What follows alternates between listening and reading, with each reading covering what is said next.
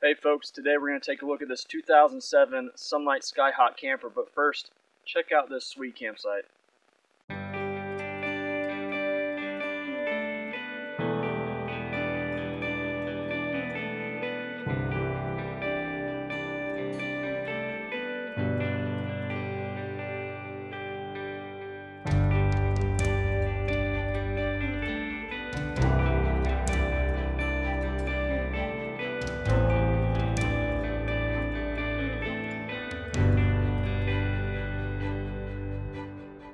Alright folks, we're going to start with the exterior on this side. This is the driver's side of the camper. Here we have an outside shower with hot and cold water knobs, but there's no hot water in this camper. Comes out like this, super convenient to have on the exterior of your camper. Right underneath where this white hose is, that is where your gray water comes out. There is no gray water tank. So you just connect your hose to a connection up underneath, and you can have it drain into a 5-6 gallon jug there. Currently it's going to the ground because I'm not using soaps, it's just water. But when I do use soap, I'll drain it to the jug there. Next to that, you have a city water connection. This goes directly to your tap. It does not go to a water tank, which is fine. The only way to fill your water tank is right here. And this is a non-pressurized fill spot. So, I mean, it works all right. Sometimes, depending on where I'm parked, I'll just fill the jug up, hold the jug, and fill the tank there with the non-pressurized. Right here is your exhaust for your propane furnace. This is your refrigerator access panel. You've got your shore power here. Right behind here is your propane. This is a 20 pound tank. And like I said, this runs, you know, the fridge, which is a 3-way fridge. It runs the furnace and the stovetop 2-burner stove. We have it secured down with some chains to some, what is it called, torque lift frame attachments here. But that's all the driver's side, so let me take you around to the passenger. Okay, so there's not a whole lot going on this side of the camper. You have a window running almost the full length of the camper, and it pops out from the bottom for ventilation, and it can be opened during the rain, which is nice. One thing I forgot to mention is that when the top is down, it's secured with these latches right here. There's little connection points up there, and they just latch down on top. There's 4 of them, 1 on each corner, and that's how you secure the top of the camper. So let's go around the back. All right, around the back here, there's a couple things I want to point out. What I like about this particular camper, and some other ones have this feature as well, is that you have access panels to the truck bed compartment where you can store things like I keep an axe, a saw, and a few other things in there, and you can close it and you can lock it. For this camper, I don't have a hitch attachment or anything like that for a step stool.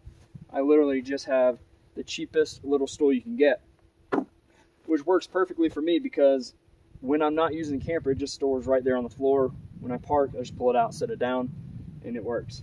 As you can see, this one has a screen door as well as an insulated hard door as well. And that is about it for the exterior. So let's just hop inside and go through that. Okay, so coming inside the camper,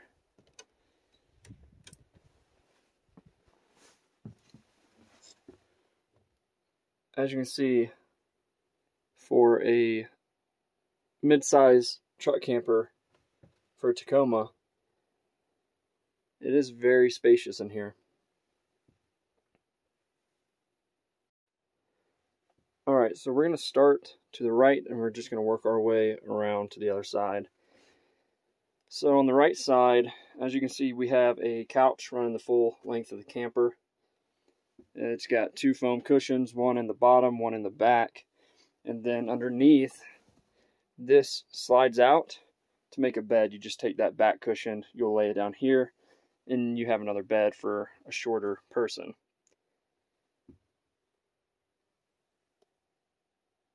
Up top, we have some shelving.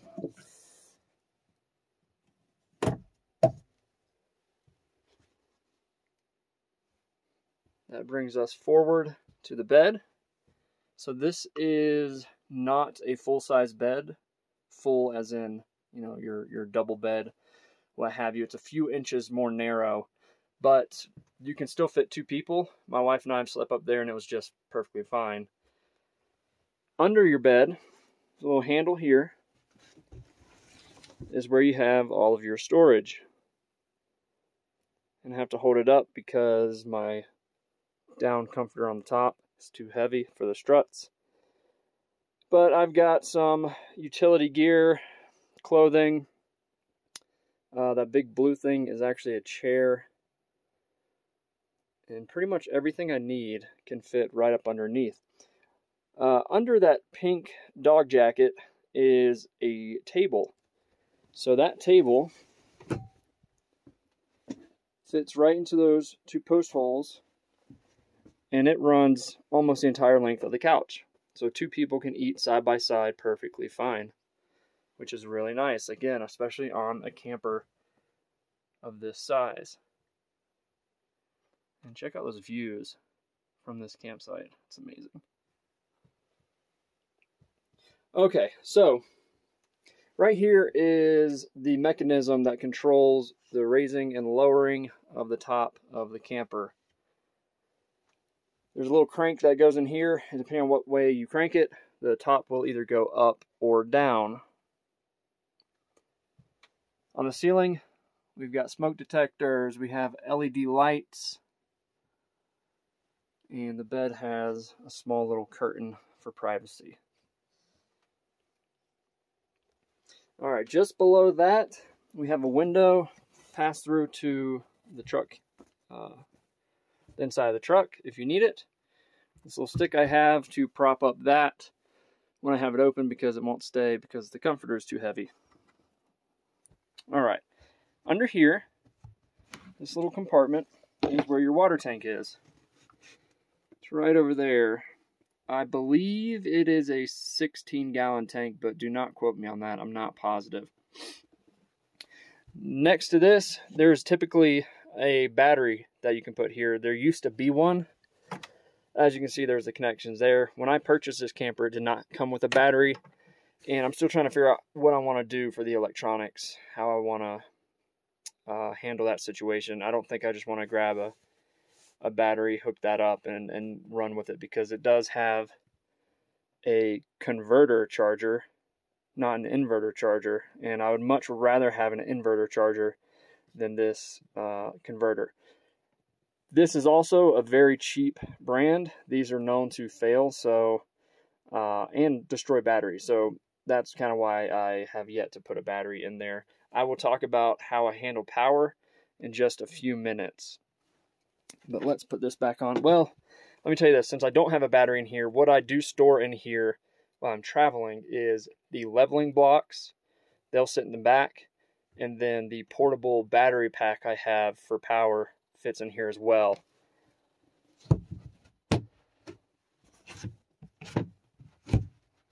Alright. So, on the left side, let me sit on the couch so you guys have a better view. This is where all of the systems are. So we just briefly talked about that. And here is just a little storage compartment. I keep a little solar panel, some gaffer's tape, some books, things like that. And there's room for more items if I so choose. Above that, I just have a little cubby hole full of things. So as you see here, this USB and battery bank, what this does is that runs the fans I put up in the ceiling. This did not come with any fans, just a vent. And I wanted to go as cheap as possible.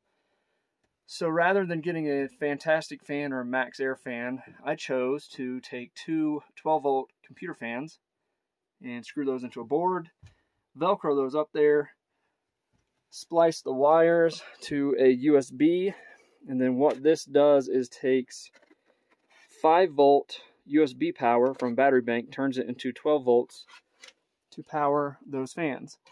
And that moves just enough air to keep this camper from getting hot while also being very power efficient. I don't necessarily need a max air or fantastic fan for something this small.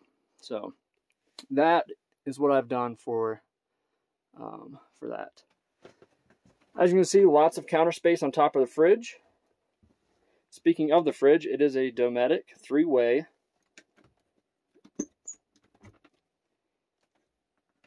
It runs off of 12-volt, shore power, and propane. Currently it is on propane because I'm boondocking. To the left of that, we have a 2-burner stove. It's manual, so you gotta manually light it, which I actually prefer. You have a cutting board integrated into the countertop. Underneath that is access to the top of the furnace. Now this did not come standard. Let me move this. You can see the screw holes. There used to be a different stove here that was a burner, and I think this way it's much more convenient and it adds a little space here for you. Standard, cheap RV sink. And as mentioned previously, that just goes directly out that gray water line to the jug that is outside. Above your kitchen area, you have a little bit more storage for some food or whatever you want to put in there. This right here, I keep my charging cables and other battery packs, stuff like that. Little bicycle light that I can turn on to help illuminate this when I don't want to have the shore power or the full camper electricity working. Alright, so just below your sink and your furnace, we have some outlets, a level indicator, your switch for your water pump. We have a couple, well, one drawer for your silverware and such, and then this one folds down, and then that's where I've got pots, pans, and other miscellaneous items stored in there. Next to that, you have your propane furnace. Below that, you've got a little fire extinguisher. And then this compartment here goes right into your truck bed. And that's super convenient. So if you're coming in from a hike or something like that and you have some muddy shoes, you can just toss them in there and they will be protected from any rain because of the overhang from the camper. More outlets. Propane detector, and then there's another truck bed access hatch right there.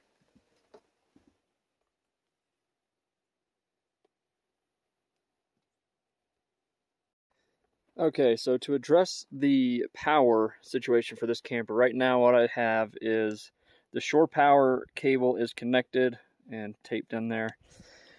That's running right around the camper and coming out the other side over here. It's coming down, and this is the portable battery pack that I was telling you about. I got this 3, maybe 4 years ago. It's from Renogy, and it's a 400 watt-hour battery with an inverter, so you can do all your DC stuff here, and it's got 2 110s on the side. So I just plug the shore power right into this, and then that charges with this 100 watt foldable solar panel. And it works okay. It's not ideal. It's pretty small. The fridge uses about, I'd say 125 watts of power if it's on electricity. And it runs that little battery pack down quickly. So if I'm boondocking, I have to be on propane.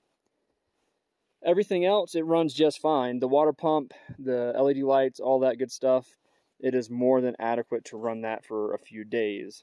So that's kind of what I'm doing right now. Again, it's not ideal, but it works for the moment. Okay, so one thing I wanted to talk about real quick before I end the video is that, you know, for years I have been looking at the 4-wheel campers and then other truck bed pop-up camper styles for, like, you know, that are more designed for overlanding and things like that. But the price was just, it's a lot to swallow. I mean, for a brand new 4-wheel camper Hawk model, you're looking, I think they start in the low 20s, something like that. So once you configure it, you're probably looking mid, 25K, something like that, for a 4-wheel camper. This guy I found a month ago on Craigslist, $3,000. It has got everything you would need, and you're saving a ton of money. And you know, you might be thinking $3 grand, there's got to be something wrong with it. Every single system in this camper works just perfectly fine. There's no rot. There is no water leaks. I've checked it out thoroughly. So you are saving a ton of money. So it's just something to think about. There's always, you know, options out there, and it's, you know, just look around. Hit up Craigslist. I know these things are getting hard to find right now, but if you're persistent, you can actually get away with a killer deal.